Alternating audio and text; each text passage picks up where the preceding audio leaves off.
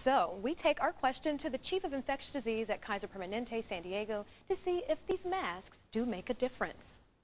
As concerns over the coronavirus grow across the U.S., more and more people are seen wearing face masks. But can wearing face masks actually prevent you from getting the coronavirus? Coronavirus should not be a buzzword to go buy a mask. I don't see the reason for wearing masks or the panic. Dr. Christopher O'Brien says no, a face mask is not critical to wear, especially as San Diego County does not have any confirmed cases and the U.S. does not have a coronavirus epidemic. We are not China.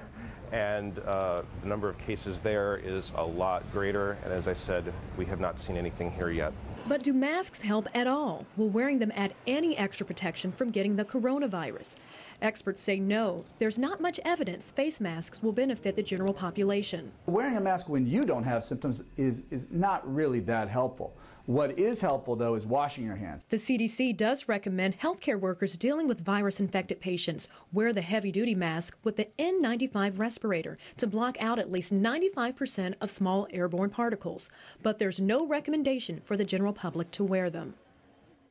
And here is that N95 mask recommended for healthcare workers, but it's often the blue mask that we see the public wear overall. They can protect others from your germs, but it may not protect you from theirs. So continue to avoid touching your face and cover your cough.